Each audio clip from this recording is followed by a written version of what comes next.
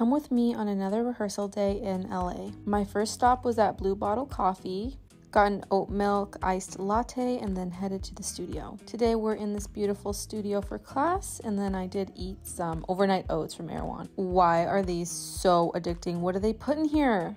Then I got my bar spot and started to warm up for class. Just the usual, socializing with friends, rolling out, drinking my coffee. It was a super balancing class today, so it was a bit of a struggle for me since I'm Russian trained. Here's a little clip from Plies.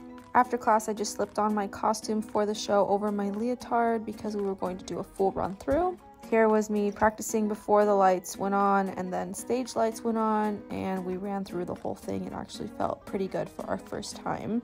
Then I ate a falafel wrap. It was amazing. Then I tried out a new coffee shop and got a decaf latte. I got some sun, and this is where I am now, editing this video.